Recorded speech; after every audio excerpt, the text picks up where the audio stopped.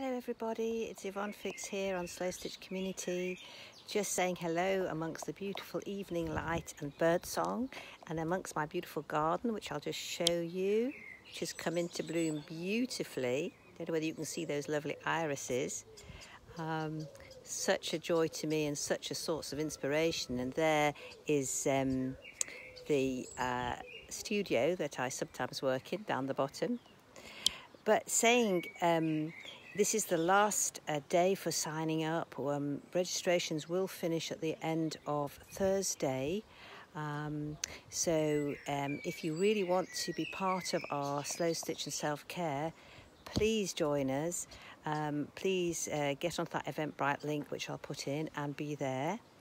I'll be talking about some of the things that I talk about, the internal weather, about water levels, about really being able to reflect on your inner state so that you can enter into slow stitching in a more sensitive and reflective way. I'm going to show you a little project that I've been doing that you might like to do alongside me. And I'll be talking about some resources that we can all have. Some of the things I've mentioned on all these live posts, but we'll certainly be adding to them. So the self-care aspect of this is really important.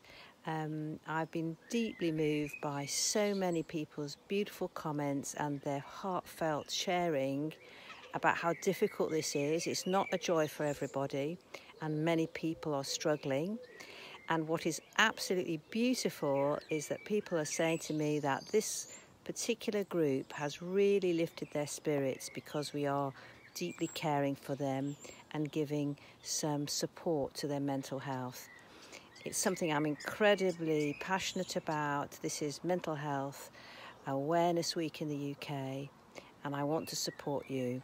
So take great care of yourself, everybody, and I really hope that we'll get to stitch a project together after we've been on our little meeting up on Friday. So remembering that the registrations need to be done and finalised by the end of Thursday so that we can get everybody signed up.